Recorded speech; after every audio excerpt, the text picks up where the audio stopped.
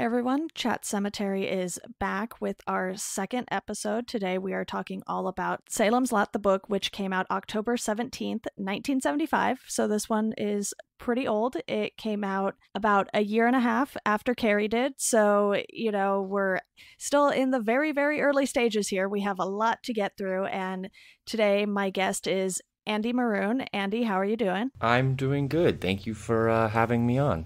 Of course, and since it is your first time on the podcast, why don't you go ahead and tell everyone a little bit about yourself before we dive on into the conversation? Yeah, I'm pretty new to Stephen King as a whole. I've only started diving into him over the last, I guess, year or so. I started with the books right after seeing the It movie. I had seen a bunch of other Stephen King movies, but after the It movie, I was like, oh, there's got to be more stuff behind everything here. So I went and read It, and I liked it a lot. So then I went and read The Shining, because The Shining's one of my favorite movies.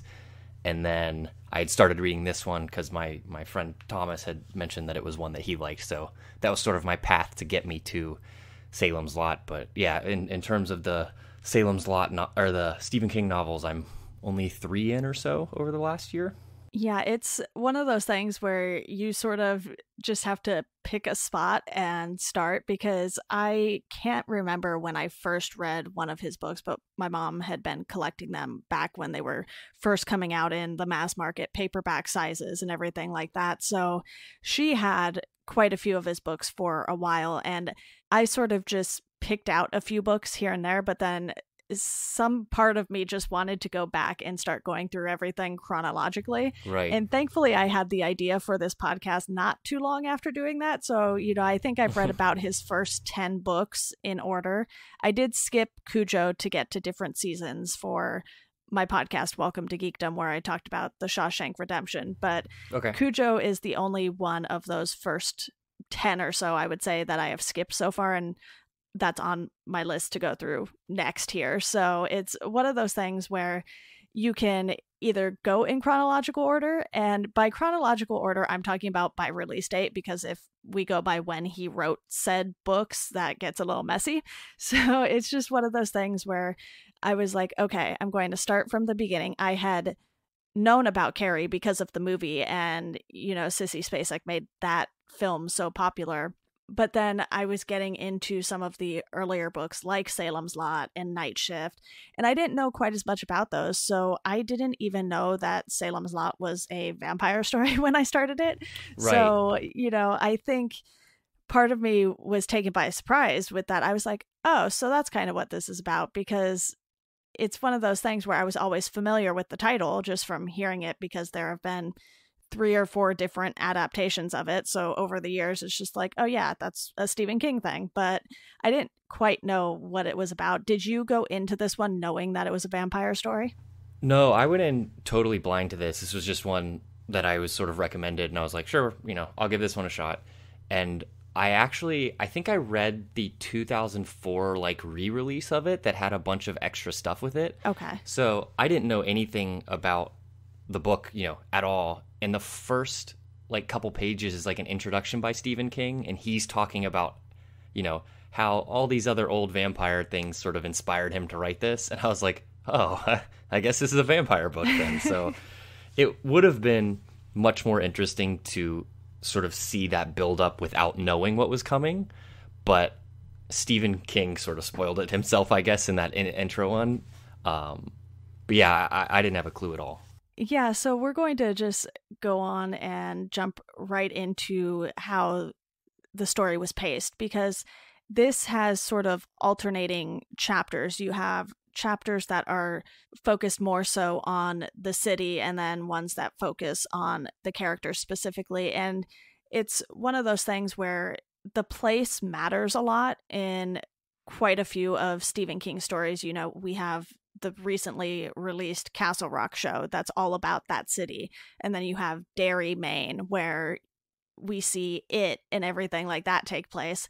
And there's just something about certain cities that Stephen King writes about that are just so interesting. It's like the town itself is a character. And I sort of really feel that way with this book in particular.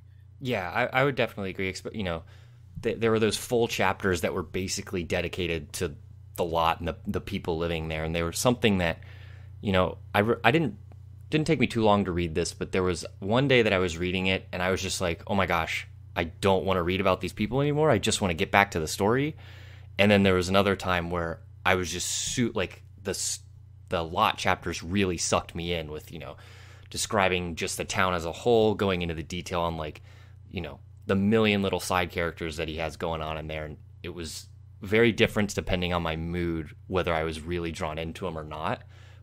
But overall, it was something that I really enjoyed. And having only a little bit of experience with King as a whole, like I saw a lot of similarities in it, where in it went back and talked about, stuff that had happened in the past, right, that, was sort of impacted the story a little farther in the future, just gave a bunch of history to make this town sort of this living, breathing thing. And I think that these lot chapters really did that really, really well. And I actually think it's one of my favorite parts of this book, even though some of the days I didn't want to read it, but yeah. I think they added so much to it. Like it really does. It brings it to life. It's like if you're playing a video game and, there's a difference between a game that has a living, breathing world and a game that's just there to facilitate this character going from one point to another. Like it really does make a huge difference. And I think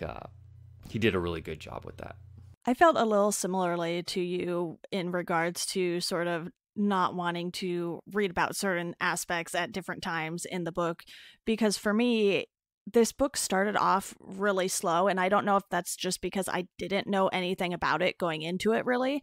And I was like, okay, this guy's here, he wants to write a book, and I'm not really sure what any of this is leading up to. And then you get the vampire bit and you're like, oh, okay. So I feel like, it took me a while to get into the book, but then once it clicked, I was like, okay, this sort of finished off better than I was anticipating. And for whatever reason, it's commonly talked about that Stephen King doesn't necessarily finish books all that well sometimes, and that's something that obviously will vary from person to person whether or not they like the ending in general. But I think with this one, for me, it was more the beginning where I was like, okay, not really sure about this, and then it slowly started getting better. And I somewhat recently read this, but since you read it much more recently than I did, you'll probably have more details fresh in your mind than I will. But it just really felt like at the beginning I was like, okay, why do I want to care about this main character in Ben Mears? And I guess we can sort of transition to talking about his role in the book. Yeah, to go a little bit on sort of it's starting out a little bit slow. I'm a big horror movie buff, and my favorite thing are the horror movies that are like have a real slow burn. And it's like, the first hour of the movie in itself might not be all that enjoyable, but the payoff at the end is worth sort of sitting through that, exposition and learning about everything. And that's really how I felt about that book. Was it definitely drags on for the first half, but it makes the second half of the book just so much more enjoyable. It's like you get very comfortable because not a lot of stuff is happening, and you just get those little drips of like, the dog that was hung up on the post. Like you just get these little drips of creepy, awkward stuff. Right. And it's just that slow burn, and I think that really paid off in the end. But if you were like, hey, Stephen King's a great writer and you should definitely read this, those first 200 pages, you're like, what am I reading? Like, what is the where's the payoff here? And so I totally can see how somebody wouldn't like that, but I think it was definitely worth it. And yeah, like you were saying, Ben sort of shows up and he's kind of like this. I mean, I'm assuming he was sort of like a placeholder for King himself. He's this, writer who's sort of this hunky dude who just runs into the girl and she's like immediately in love with him sort of thing. It sort of takes a little bit for him to kind of turn into, I mean, I didn't really ever get to the point where I was super interested in him. He was actually one of my least favorite characters, but it did take a while. I mean, not only just him, but anybody to care about anything. It's just, I guess, how he sort of attacked it, sort of that slow burn. But yeah, I don't know. Ben Mears in himself was just, he was a little too vanilla for me. Right. It's like he did exactly what you would expect, kind of like a 15-year-old kid who wanted to be the hero guy to do. It's like there was no real, and I don't have enough experience with King to know whether this is common or not with him, but like there was no real sort of gray area. It seemed very straightforward. It's like at any moment you could pinpoint exactly what he was going to do because it's what the hero would normally do, sort of thing. And that was just a little bland for me. But it's, yeah.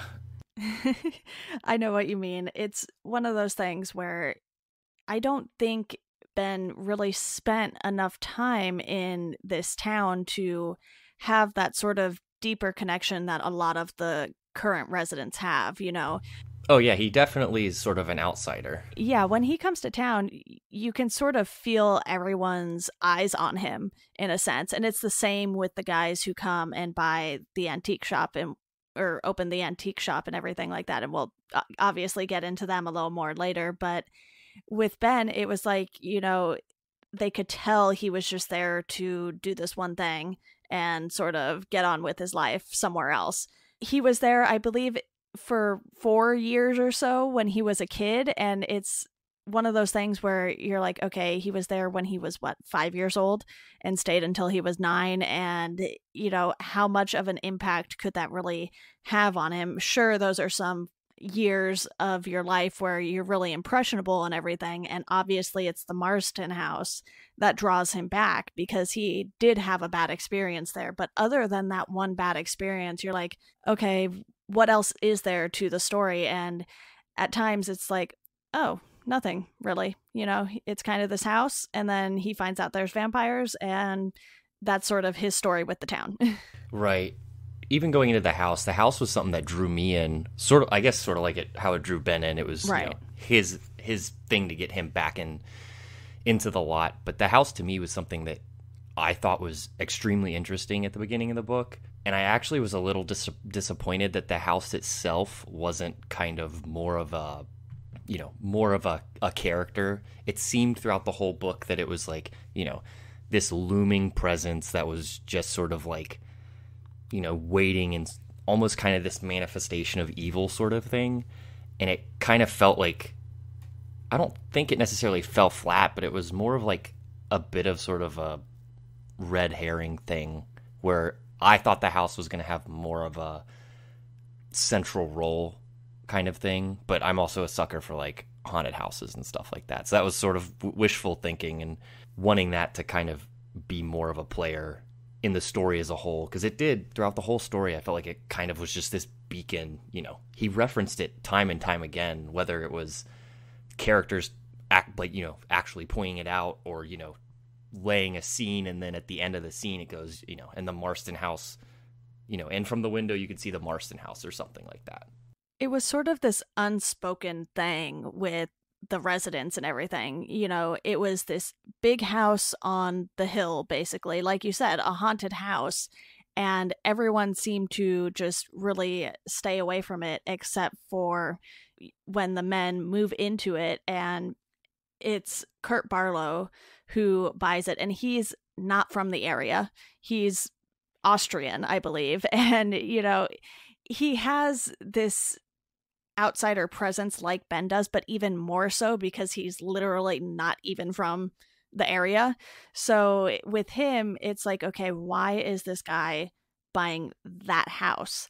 And then you have his business partner, Richard Straker, who is the one who goes out and is sort of the public face of the antique shop and everything like that. So you have this mystery with the character who buys the house as well. And it's just one of those things like, okay, why aren't we seeing more of the house at this point? And like you said, it's something that should have felt like a character much in the way that the town itself did, but it doesn't quite get there. And it's a little disappointing, but at the same time, you're like, okay, well, the town is interesting enough in it and of itself to continue to carry the story in a way that the house wasn't able to.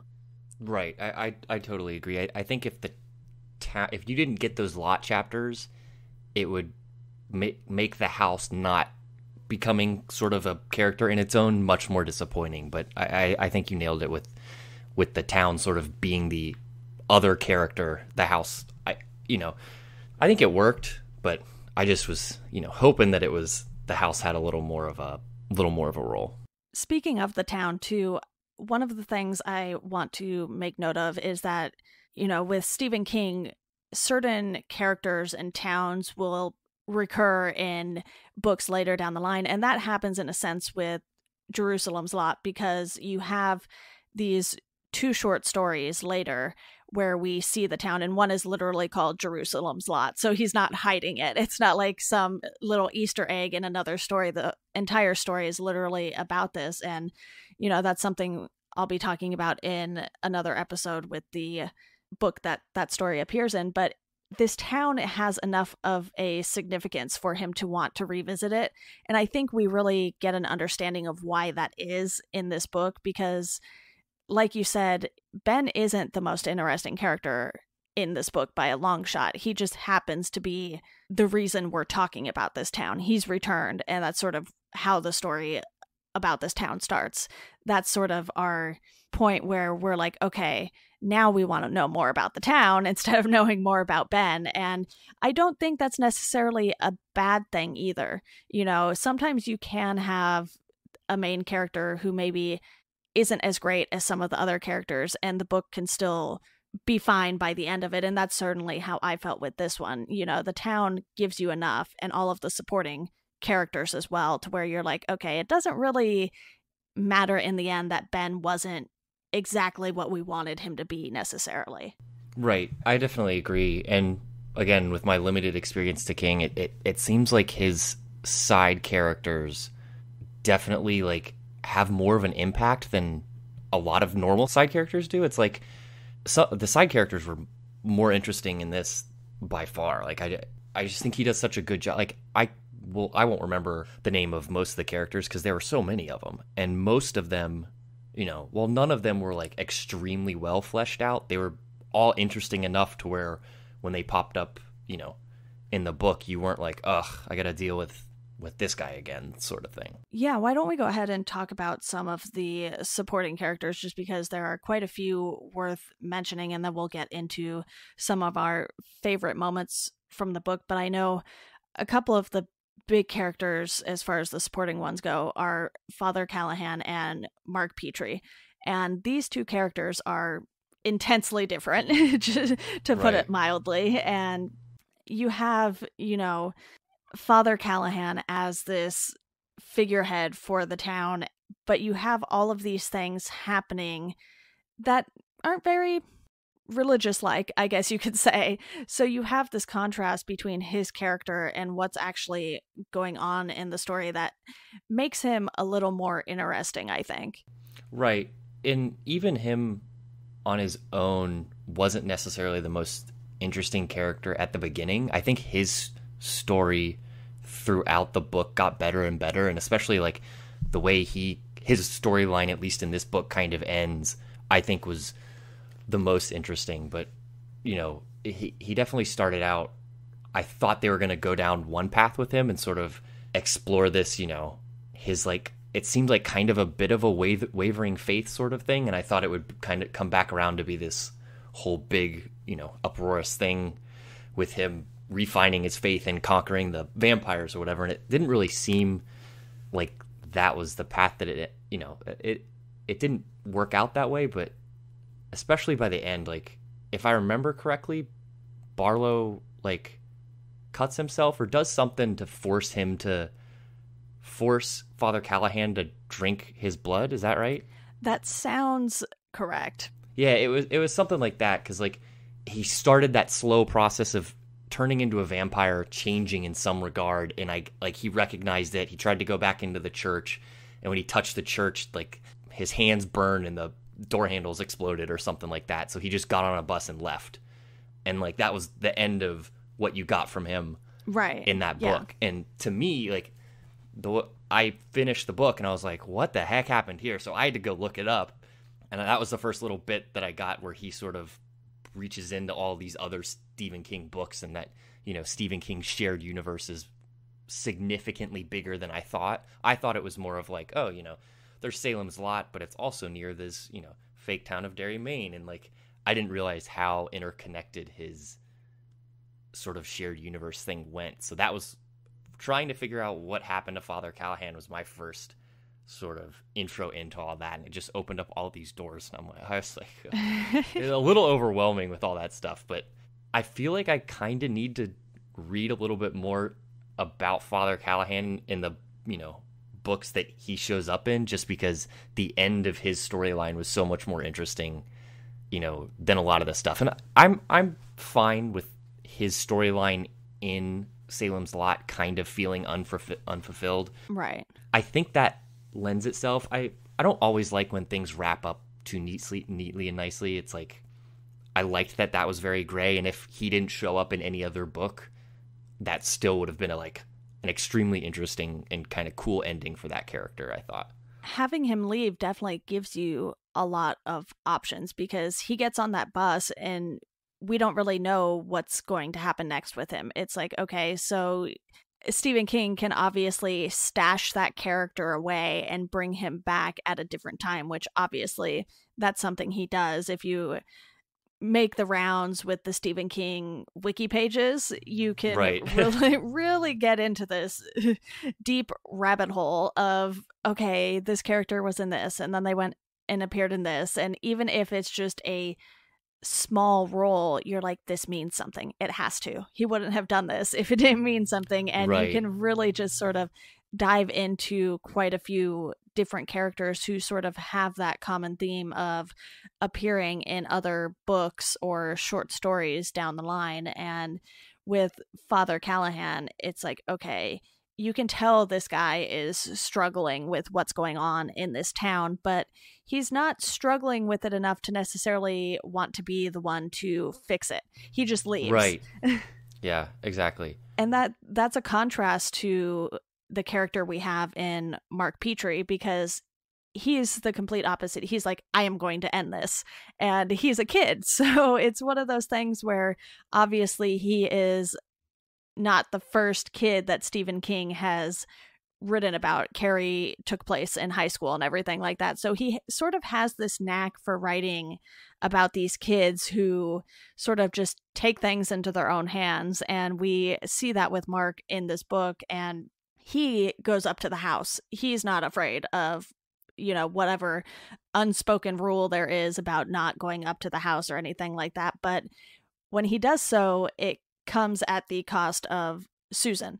So, you know, he's brash, and because of that brashness, there's this big consequence to it, but it doesn't really stop him from continuing to try. Right.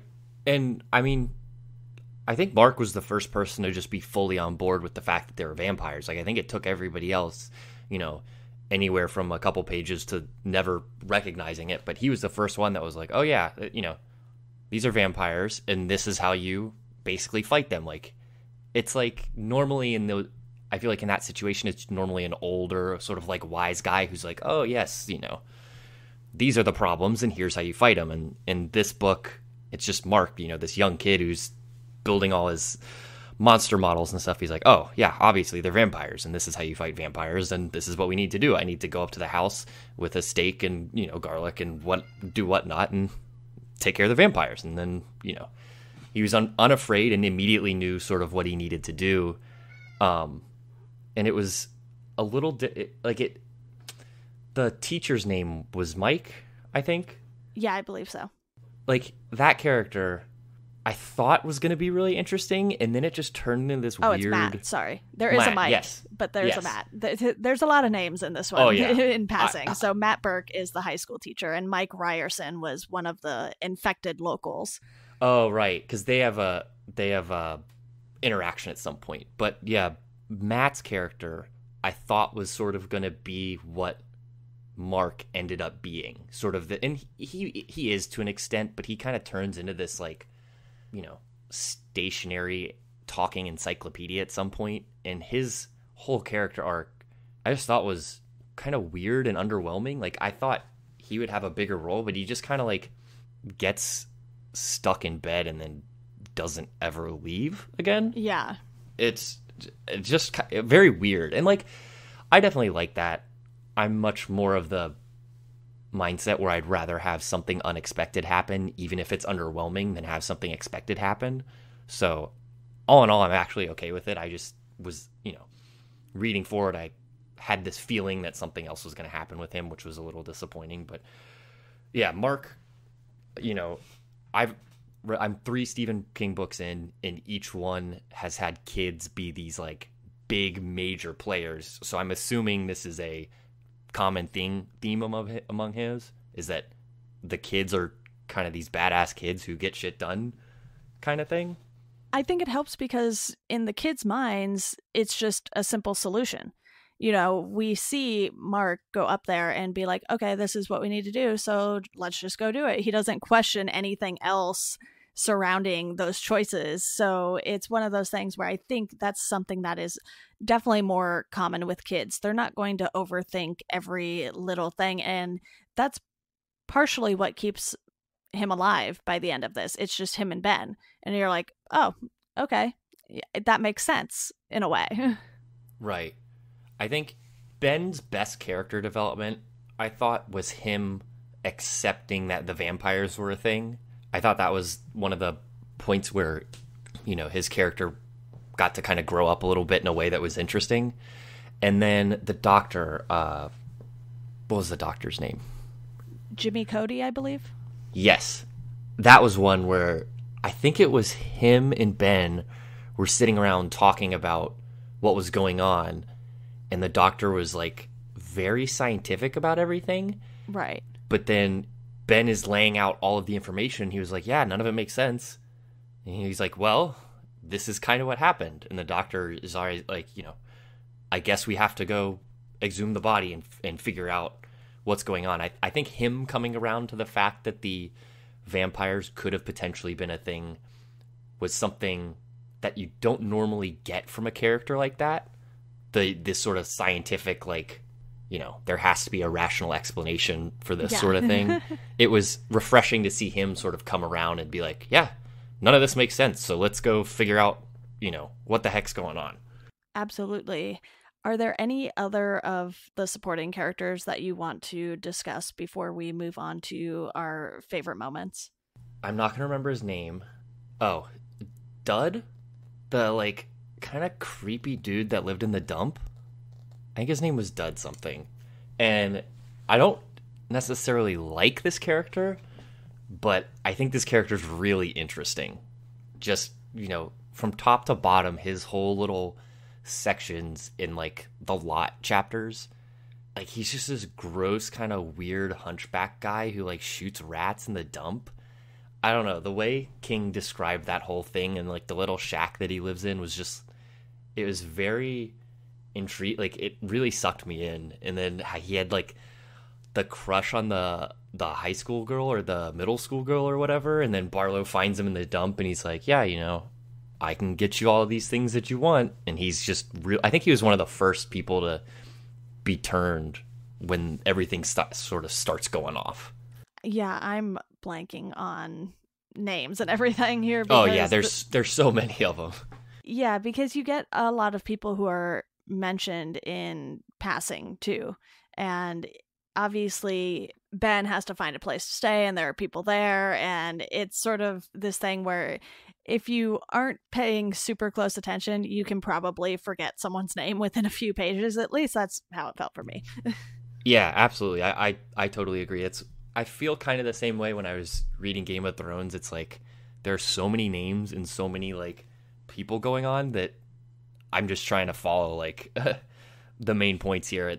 I'll figure out who everybody is sort of as it goes, but I definitely, like, I mean, and I think that was one of the things that made the town feel so alive, is there were so many people and you got so much of each person, but it was definitely overwhelming, trying to remember who did what, and especially when they all have, Mark, Mike, Matt. Yeah. Some of those names are so similar. Like, they definitely got jumbled a bit. Absolutely.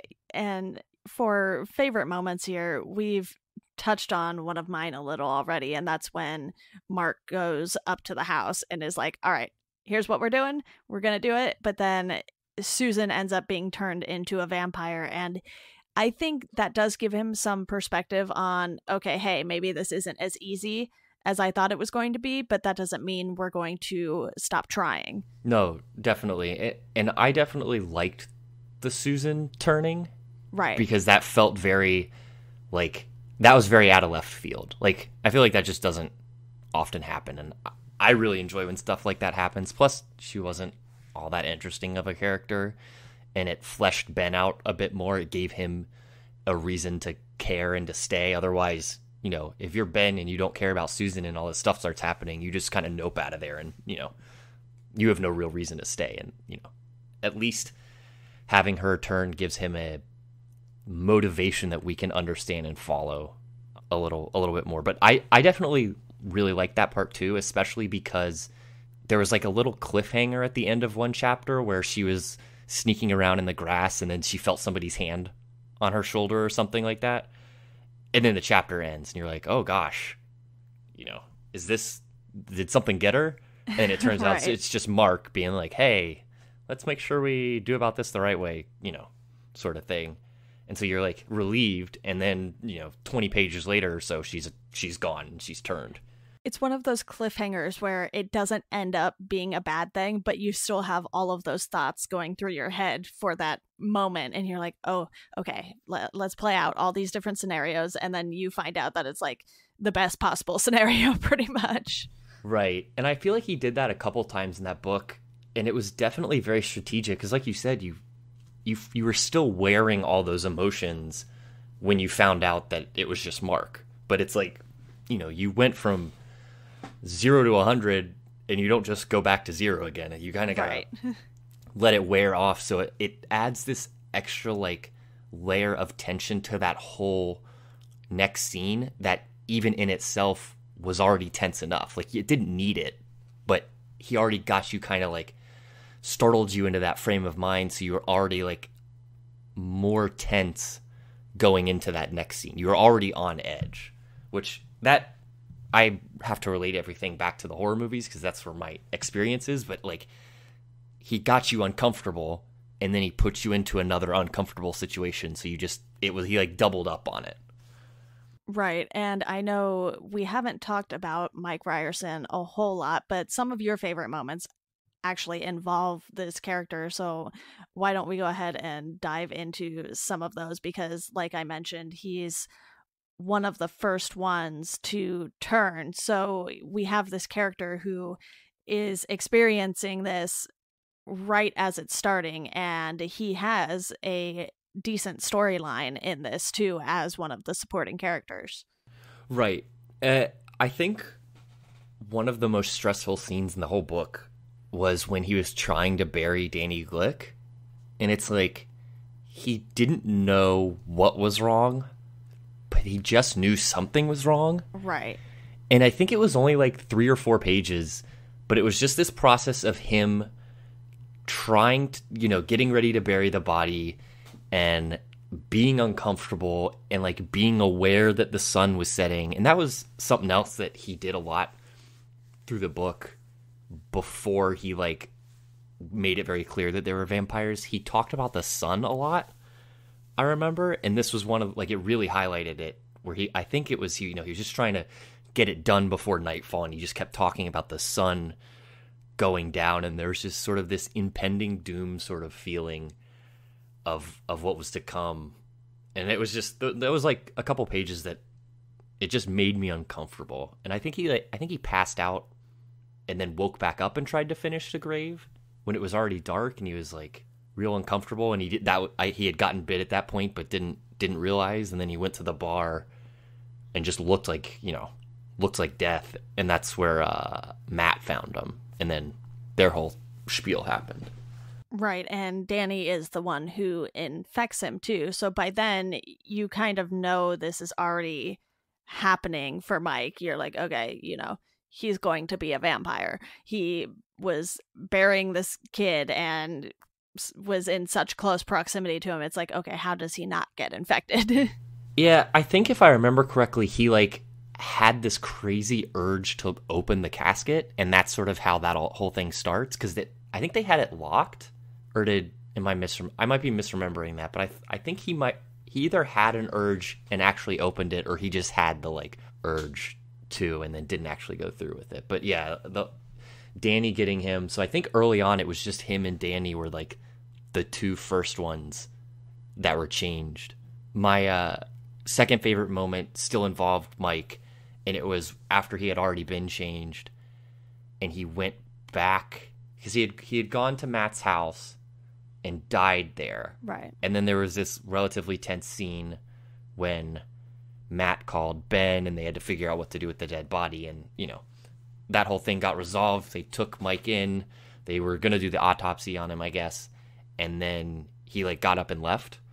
And so, if I'm remembering correctly, Matt was sitting with Susan in his house, and he like heard something upstairs, like the window open, and he stopped Susan while they were talking, and he sort of went to go investigate. Mm-hmm. And it in itself is not like a very creepy action, but the way King wrote those couple pages, like a lot of the book was creepy but didn't like unnerve me a lot, but something about the way he wrote him hearing somebody upstairs really got to me. And I haven't seen any of the either TV movie, but this would be a scene if I was to shoot the movie that I would be super stoked to shoot, just because you can really just pump in all this uncomfortableness and tension that there's something's upstairs that shouldn't be there, but you need to go figure it out. It definitely allows for a lot of nonverbal communication in that sense, because I'm sure it's just something you can see on his face. Obviously, we're reading it in a book, so we don't get to see that, but it sort of just came across that way, where you could almost perfectly visualize that moment and how it would feel for those characters. Yeah, exactly. That was one that I could, I can put myself in his shoes a lot easier than I can put myself in, Ben Mears' shoes trying to go stab a bunch of vampires with a stake. That one felt much more believable in the scope of, the real world. Because, everybody hears stuff creaking and moving around in the house. Right, especially when you're in a town as old as Jerusalem's Lot. It's bound to happen. Old houses creak. There's no getting around it at all. One of the other things I want to talk about before we discuss just how well the story has aged in general is the fact that they have a bit of a time jump in the epilogue. They return a year later, and Ben just completely sets the place on fire. What did you think of him waiting that long to come back? He doesn't wait, just a week or two to have things cool down a little bit. He waits an entire year and then just destroys it all. Yeah, I don't know. I had heard the rumor that King doesn't sort of end his stories really well. Mm-hmm. And I sort of thought the book would have been better suited to have ended like right after they kind of finish off Barlow. Okay. And just have them be like, because I think he says something like, I'm going to come back for the rest of you later. And if the book kind of ended there, I think it would have ended on a high note to where you knew he was going to come back to do it, but you didn't necessarily have to see all of it. Yes. I think him taking so long was odd, but when I immediately went back and reread the opening chapter. So when they just refer to him and Mark as like the man and the boy, to sort of get sense of what they were going through after having known it, because that first part is so very vague, like almost painfully vague. And so when you go back and you reread that after knowing who they are and what they've been through, it made a lot more sense. And I definitely think it was odd that he took so long to go back. I also think it didn't seem super efficient to me to just go down and burn down the whole town. I feel like there had to have been an easier, better way, but I mean, I guess you just burn it down and leave and don't worry about it anymore. We've seen him do this too, where he sort of just wipes out an entire town, because he does that with Carrie. After the incident in Carrie, the town is just completely deserted, and this felt like it was going for the same sort of ending, which I do agree with you. I don't think this is something we necessarily needed. We would have been perfectly fine without this. I think it worked a lot better in Carrie because it was, this big thing that happened. And in the same sort of sense, I don't want to spoil too much for you here because no, it's okay. In case you haven't gotten to that one just yet, since you've only read a couple other than this one, but the town there, it wasn't as much of a character, I would say, as Jerusalem's Lot was here. So to just sort of destroy this town that had so much history to it, and that was such a big part of this story, it felt a little unnecessary to actually have him write that. I totally agree with you that we could have just left it off where I'm going to come back and finish you guys off. And that would have been a much more impactful ending, I think, than just burning everything down, because there are only a few ways you can get rid of vampires, and he's not going to be able to stake everyone. So it's kind of a given what he's going to come back and do at some point. Right. It's definitely preference, like I mentioned earlier. It just depends on how people feel about these endings. And, I haven't read close to everything that King has written, so I still have a long ways to go too. Not quite as long as you, but I still have a lot to get through. So it'll be interesting to see, throughout this podcast series, how these endings affect people's opinions of the book. And obviously with adaptations, if they end it the same way, you're going to have sort of that similar feeling, but they have a little more leeway with how they end the adaptations, because they could just cut out part of the book and it would be fine. We know that book adaptations, when they're turned into movies or TV shows, they don't have every single detail in the books, especially when you have books as long as Stephen King books, which since you started with it, you kind of started on the long side there. Right. Yeah, if I'm remembering correctly, I think it kind of ends in a very similar way. While the town's not totally destroyed, it's just in a state of like complete chaos. Yeah, he likes ruining his towns, apparently. Yeah.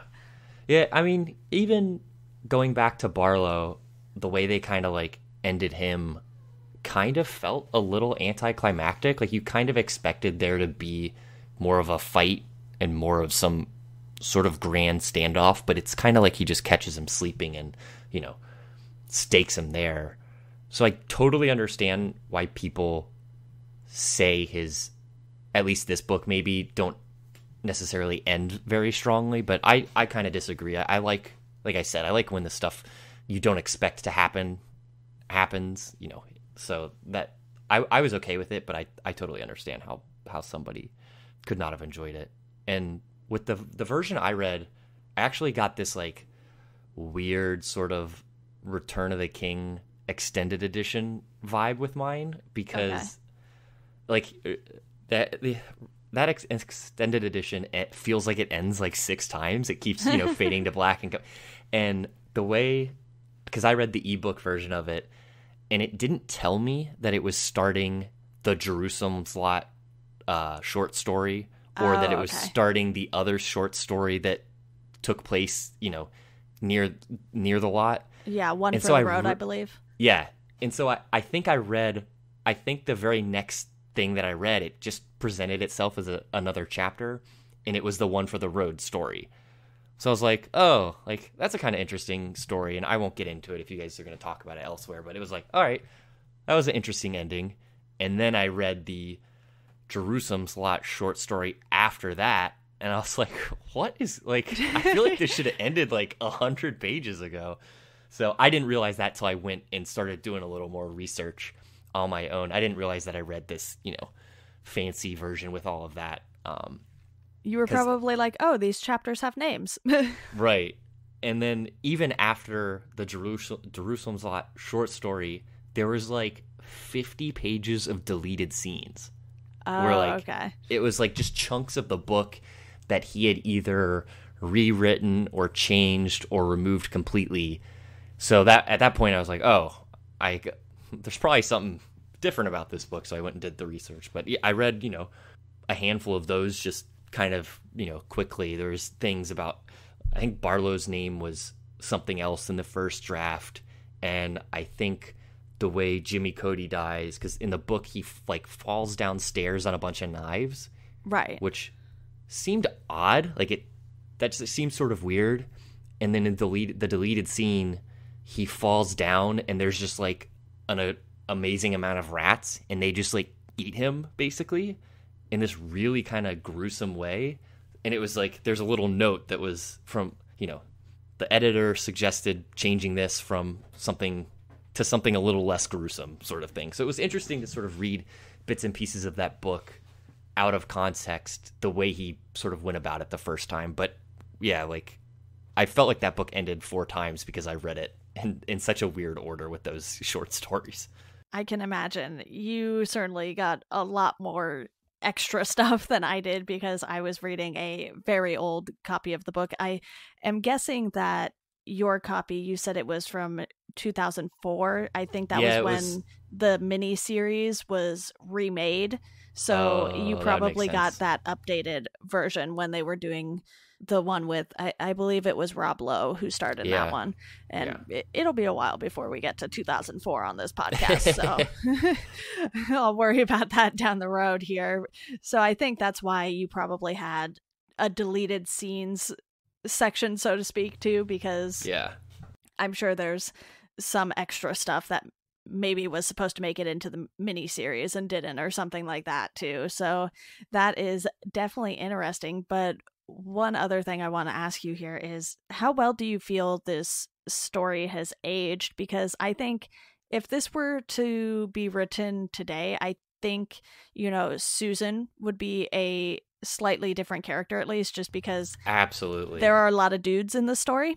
And a lot of white dudes. Yes, exactly. And I mean, granted, it is Maine. I think there's typically a lot of white dudes in Maine, because I don't know who would move to Maine, really.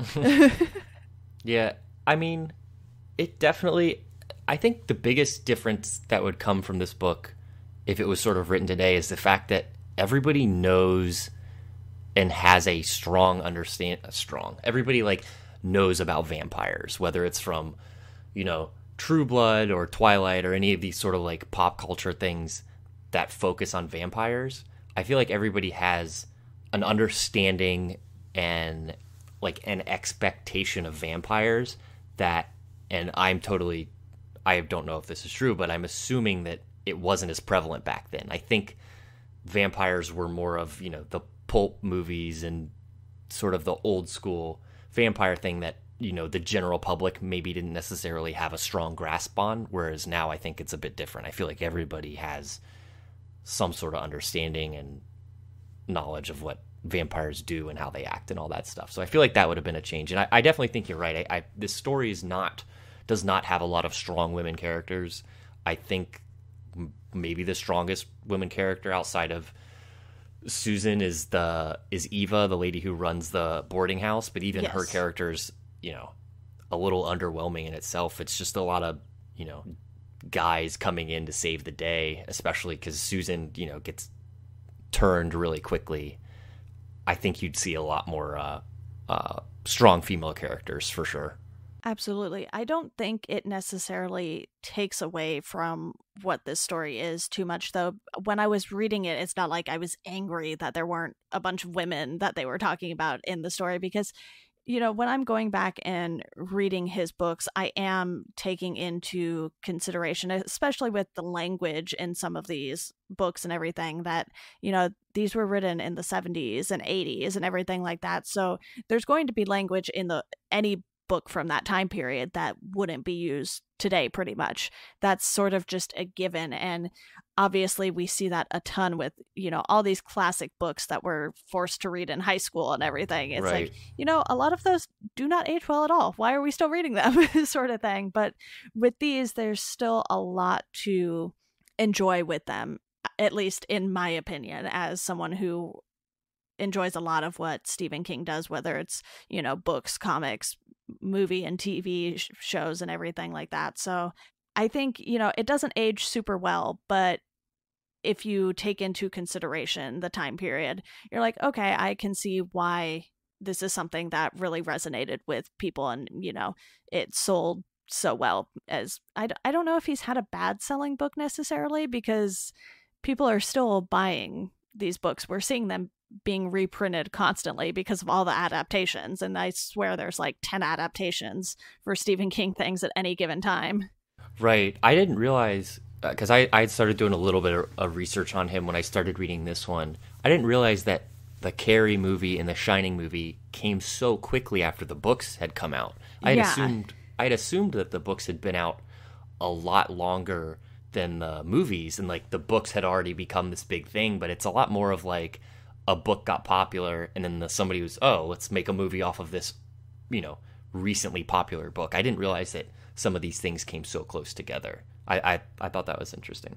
Yeah, I certainly felt that way too, because I read Carrie and I had rewatched the movie recently for this podcast, and I was like, oh, those were only like 2 years apart. Right. So it was one of those things where it's like, wow, that was very quick, considering the fact too that he threw Carrie in the trash and his wife dug it out and was like, you need to I finish didn't know this. that at all. Huh. Yeah, he has little tidbits like that in some of his nonfiction books. He has one called On Writing, and I highly recommend checking that out if you want something that isn't necessarily a fiction novel that you want to read of his. And Right. there's just quite a few little tidbits for things here and there. Like with Salem's Lot, it was adapted into a radio drama in the UK, which I find very interesting. I'm tempted to try and go find that, but it was in Hmm. 1995, so who knows if I'm going to be able to find that at all. But Right. that just sounds like something that you wouldn't necessarily expect, but at the same time, it isn't really surprising at all with a story like this. Yeah. I mean, I didn't realize like the Shining was the same thing as Carrie. It was like it seemed like they were really close, Yeah. and I assumed that there was a much bigger gap for people to sort of digest the novel and figure out, you know, I don't know. I just didn't realize it was that big. And like you're saying, there's a ton of. I feel like there's been a resurgence in King adaptations lately between Castle Rock and It. I feel like there's been a big swell of it lately, but that just might be me not knowing much about him and moving forward to learn a bit more. I just might be more perceptive to seeing him now. It's one of those things where sometimes you have these really big adaptations, but then you have adaptations of adaptations of adaptations, Right. and you're like, why are there 10 Children of the Corn movies? Because Right. I think there literally are like 10 at this point. And part of it is, Stephen King lets students adapt his work. So then sometimes those, get picked up by some smaller distribution companies and everything like that. So they'll have IMDb pages, but you won't recognize a single name on them and things Hmm. like that. So it's one of those things where he's very adaptation friendly in a sense. So, he's probably not going to say no. And that's something else that I found out. I believe it was either in his On Writing book or just through various interviews and articles that he's done over the years, because, I think if you're a film student, you can give him like $1 and adapt one of his stories or Huh. books. So, it's definitely It's really cool. a question of quality sometimes when it comes to hearing about adaptations. And for the most part, we are hearing about the big ones that Right. these giant studios are doing. Dr. Sleep is in the works right now, and that is a sequel to The Shining, basically, which he wrote, I Huh. don't even know how many years later. But I didn't know that at all. more fun facts for you. And Yeah. it's just one of those things where, like you mentioned earlier, there are so many things tied together in the Stephen King universe that it is increasingly harder to keep track of them, because you're like, okay, this character is here and here, and then, Castle Rock, for instance, isn't based on one story. It's based on a collection of stories that have mentioned the town and mentioned some of these characters, and they're creating a whole new story with it. So then Huh. you have those sort of things, and you're like, okay, let me attempt to keep this straight, but I probably won't. And, we mentioned obviously Father Callahan shows up later on in other Stephen King works. So you still have that as something that's happening this early on in his career. So he sort of masterminded this from the start. Yeah. that's something that I really like when, creators kind of do that and keep everything in the shared universe, whether it's something small like Tarantino having, the cigarette company in a bunch of his movies, or whatnot. I like when creators sort of do that. But yeah, when I went down my Stephen King Wikipedia rabbit hole, I just kept clicking links and I was like, what? There's this thing and this, Yeah. And what started that was a lot of the mythos and like it going back and trying to figure out what the heck I was reading. And it's like, oh, there's this even bigger story behind this big story that the book had hinted at, which, you have to be a certain type of crazy to attempt all that, but I enjoy it. Absolutely. Well, I think that wraps it up for today here, Andy. Thank you so much for coming on to talk about this. I know you're still in your early days of diving into King, but you are more than welcome to come back on and talk about anything else you read or watch down the line. Awesome. I may do that. As a King expert, what should I read next? Should I just start from the beginning and work my way down? I have It, Shining, and Salem's Lot done. Since we just talked about his second book, I would definitely recommend going back and just giving Carrie a quick read. It's actually not super long. Some of his early books were a little shorter. Carrie's a lot shorter than It. I can tell you that right now. Yeah. So that would definitely be my recommendation, because I think you'll sort of get a feel for where he started from with that one. And then, as you read other books down the line, you'll be like, okay, he started with Carrie and went to this. And I think it'll just be nice to sort of have that for reference, just to have read his first published book. Right. Okay. I will do that. Awesome. Thank you again. And to our listeners, as always, thank you all for listening, and we hope you enjoy the rest of your day.